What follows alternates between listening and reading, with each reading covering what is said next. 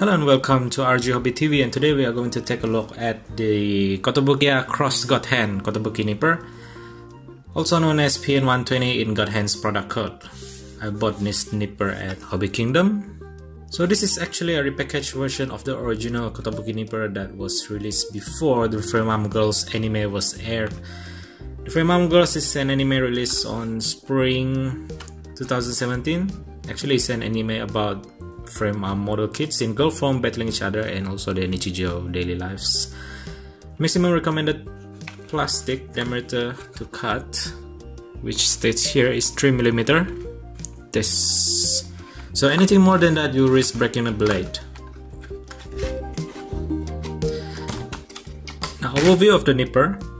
Features that you can find on the nipper is a single edge design which minimizes the stretch mark on the plastic part that you cut.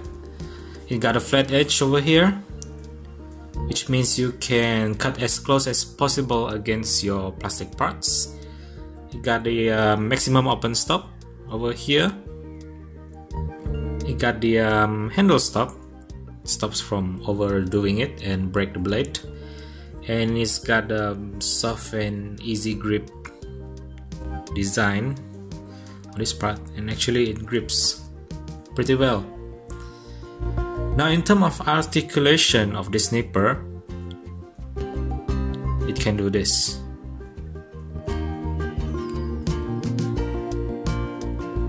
Now, for comparison, I'm going to compare this nipper with my current daily drive nipper, the Tamiya sharp pointed side cutter. This is how it looks from beside.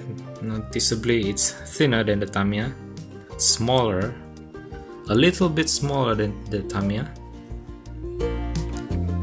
The feel are similar, considering the Tamiya is now already 3 years old. This is just new. And here I'll show you the result that you get from both nippers. The top one is the Kotobuki nipper, the bottom one is the Tamiya. On this part, you can see it's pretty similar result. Remember, the bottom one is the Tamiya, the top one is the Kotobuki. However, on this part here, I purposely cut this vertically instead of horizontal. This part are cut horizontal, but this part is cut vertically. You can see the result here. The Tamiya, yeah, there's a lot of more stretch mark on the Tamiya compared with the Godhand. But to be fair, Tamiya is already 3 years old, so yeah, stretch mark also visible.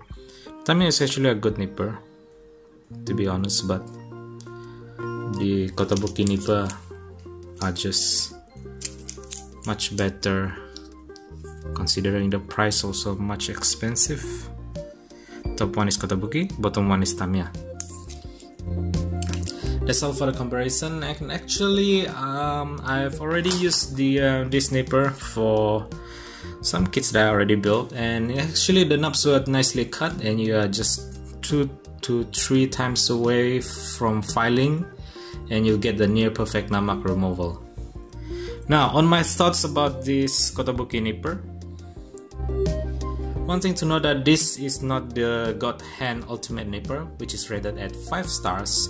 The Kotobuki nipper is considered as 4-star grade, but nevertheless it still cuts plastic like butter. So if you compare with Tamiya sharp pointed side cutter, there is less force is required to cut the same diameter of plastic or gate, and it leaves very minimal stretch mark if you compare it to this one.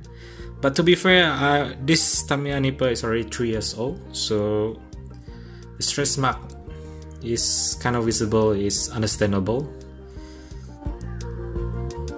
Nevertheless, the Godhand still feels better, and the feel in the hand is very satisfying. The grip is good. And the feel of cutting the parts is very somewhat satisfying and good.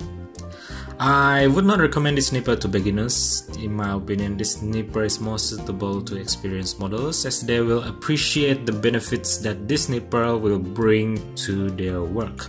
So it's not something that I can tell you right away in this video, but you really need to feel it, then you understand it and you appreciate the Kotobuki nipper. That's all for now. Like this video if you like it, dislike if you don't, leave your comments if you have any, and please subscribe for more gunpla videos. I'll see you in the next video. Bye bye.